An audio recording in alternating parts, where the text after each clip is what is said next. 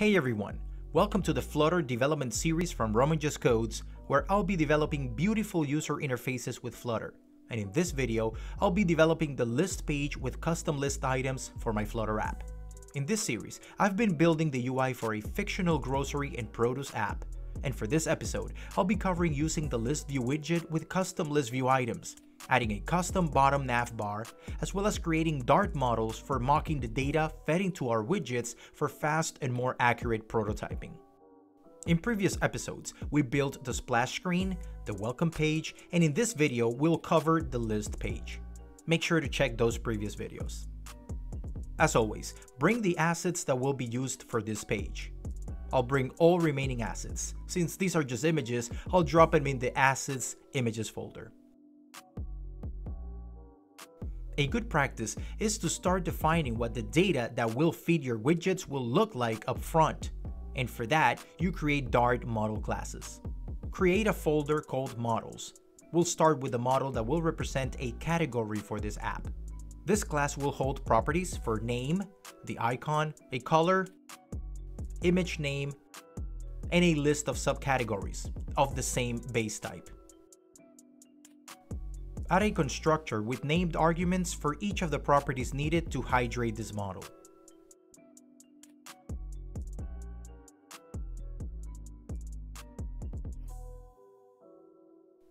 I'll take the opportunity to create a helper class called utils.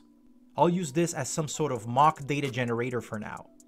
I'll create a static method called getMockedCategories that will return a list of categories with the data I'll be expecting to come from a real RESTful API.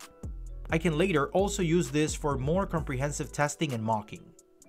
For now, this is good enough to feed data into my widgets and avoid hard-coding data in my widgets.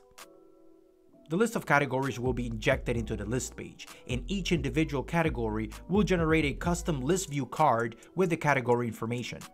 This makes it easy for me to visualize with some semi-realistic data what the ultimate outcome will be.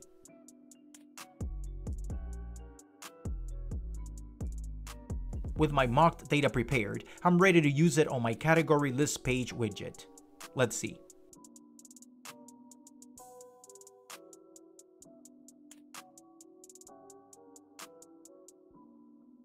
Start by creating a member variable that will hold the reference to my list of categories out of the utils method created. We'll need a drawer and an AppBar for this scaffold widget, so add them now. Later, we'll deal with the AppBar.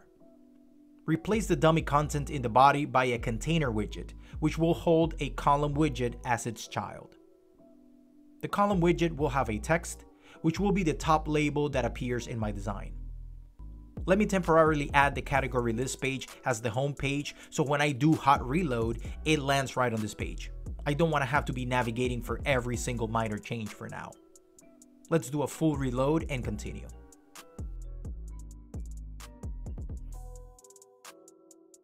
Add text alignment, but since the column is not stretching yet, it has no effect, so add the cross-axis alignment stretch to the column. Text is a bit tight, so wrap it inside a padding widget to give it some breathing room.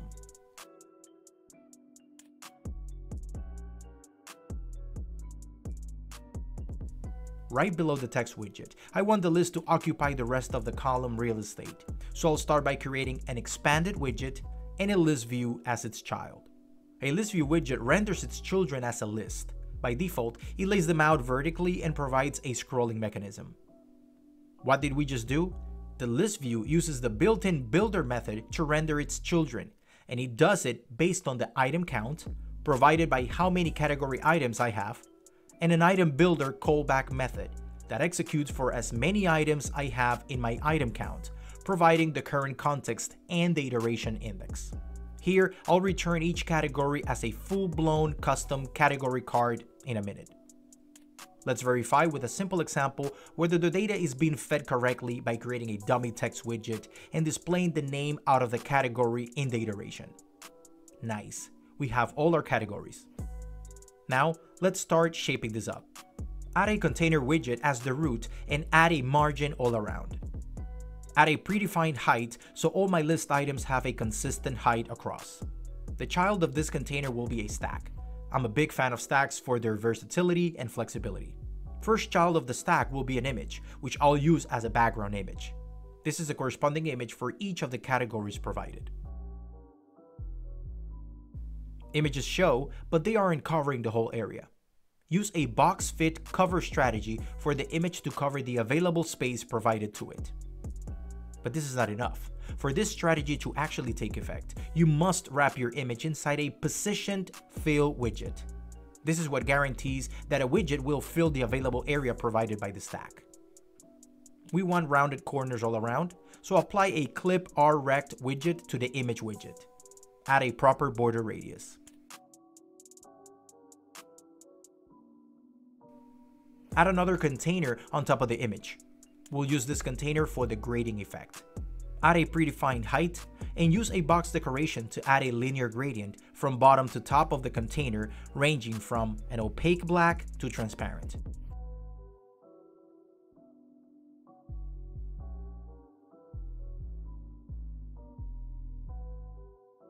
Line it up to the bottom of the stack by wrapping it inside a positioned widget with bottom 0. Apply the same border radius as the image behind it using the border radius property of the box decoration.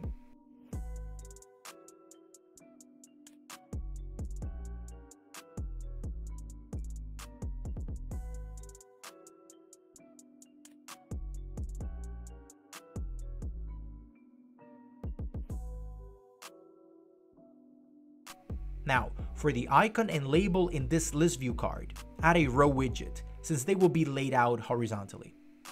First children will be a container with an icon font widget inside, color white. Pass the icon provided by the category model, size 30. Back up on the container widget, apply the color also provided by the category model, which will serve as the background color for this icon. Apply some padding as well. And to match our design, let's make it into a circular shape by wrapping our container inside a clip oval. Add a text widget for the label to the right of the icon and feed the name coming from the category model. Add the proper styles.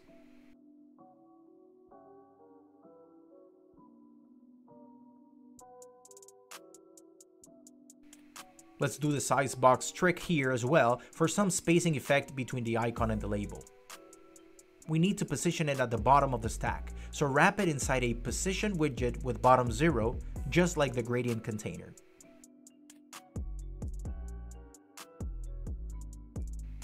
The row widget needs some breathing room, so wrap it inside a padding widget with some decent margin.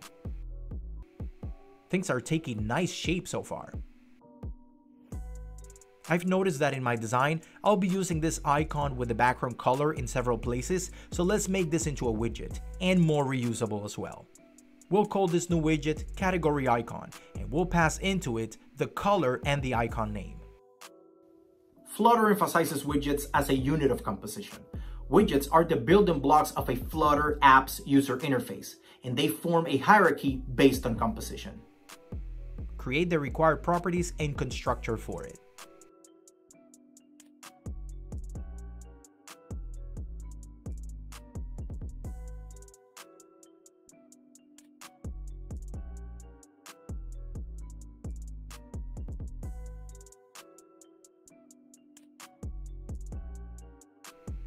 Paste the widget structure as the return of this widget's build method, then replace the corresponding properties that will bring this widget to life. Notice I'm using a default parameter value for the size. That way you don't have to explicitly define the category icon size all the time. Let's get back to the category list page widget and import our newly created widget. Everything should continue to work as before. Since we are in composition mode, let's extract the whole container widget that we're using for our list view custom cards and extract it as its own widget as well, with its own build method. Let's call it category card. This widget will take for now a single category, the category in the current iteration.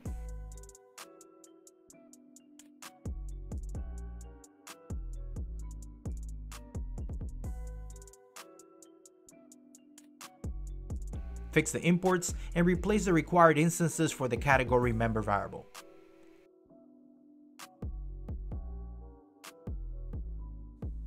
Always look up for ways to break up your code into multiple widgets, as it makes your widget tree a lot more organized, and updates are centralized to the build methods of each individual widget.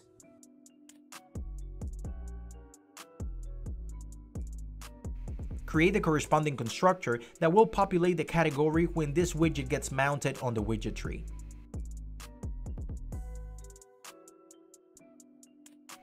Reload and check.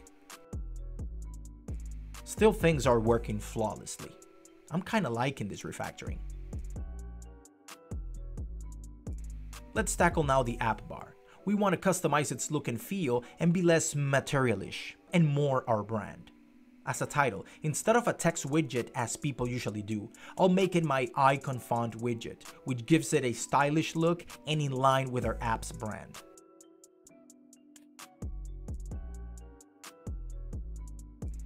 Okay, let's get rid of that background by making it transparent. The AppBar by default has an elevation. That's why you see the shadow there. Let's remove it. Wait, my hamburger menu is gone. No biggie, it's still there, just white. Change our app's icon theme to match our theme using the icon theme data color property.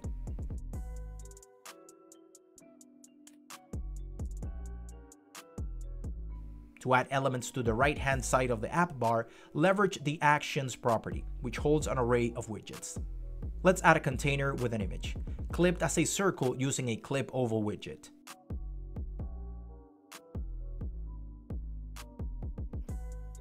Add margin and padding accordingly.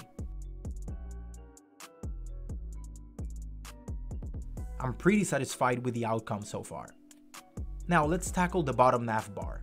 Let me show you how simple and quickly I can create a minimalist yet cool looking bottom bar. As you see, it should look as if it's above the list view. So we have two options: add it at the bottom of the column or use a stack. Since I'm in stacking mode, let's go with that, but adding it at the bottom of the column would work just as well.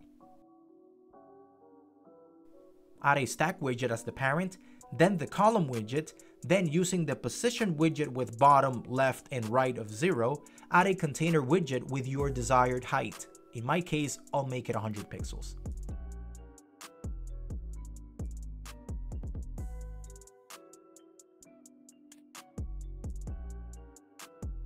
I need to add a shadow to this container, so I can't use the color this way.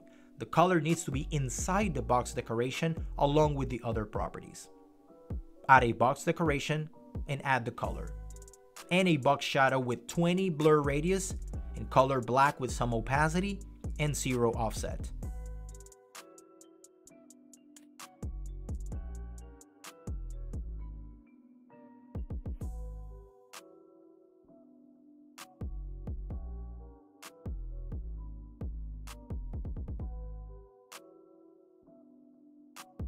Let's proceed and lay out the icons. For this, I'll use just a row of icons, first to see what they will look like at the end. Leverage the material icons for all your icon needs as much as you can, but also you can use your own icon fonts.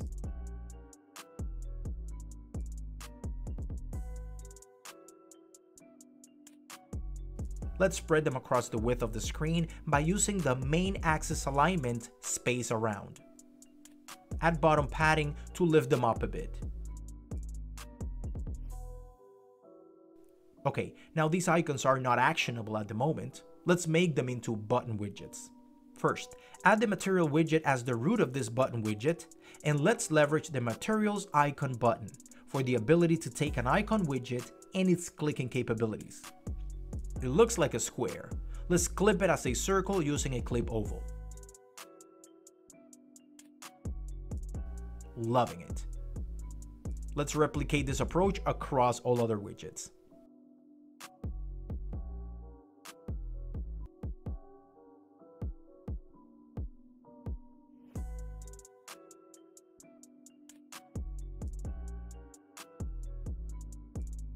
And there you go. This is a pretty good start to create a full-blown and custom bottom bar. As with the other widgets, let's extract the structure into its own widget, and let's call it category bottom bar. No parameters at the moment, just a plain old bottom bar widget. Create a separate file for it, Well, you know the drill. Fix all imports.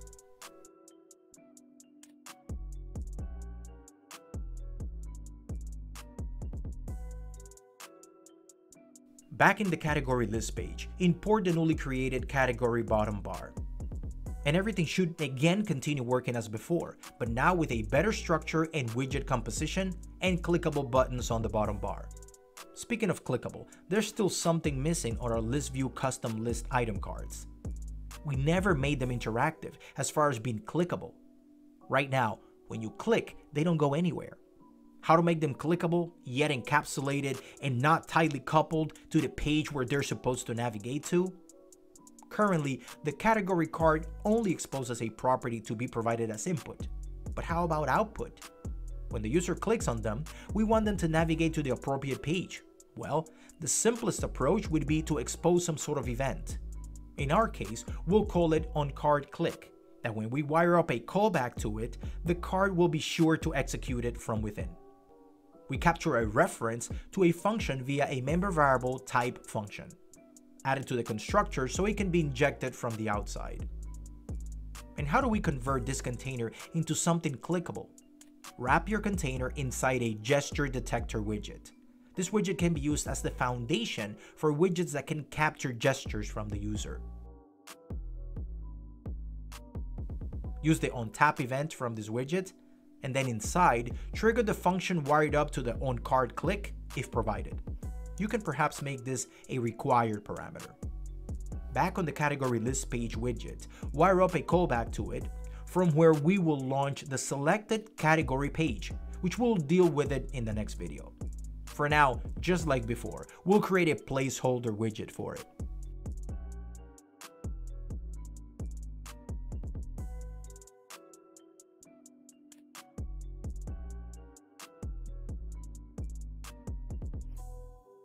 With the placeholder page widget in place, navigate to it using the navigator.push, passing the context and the material page route.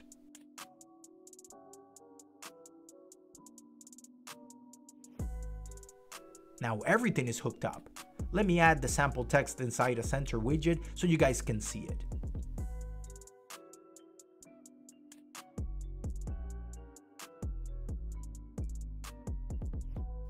One last thing, notice how when we scroll all the way up, the bottom bar covers the bottom piece and cuts it off because it is on top of it?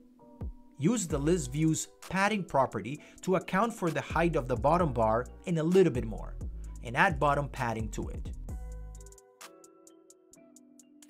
Maybe a bit more. Nice, now I'm more than happy with the outcome. Let me revert the changes on the main Dart so we can see the whole workflow coming together.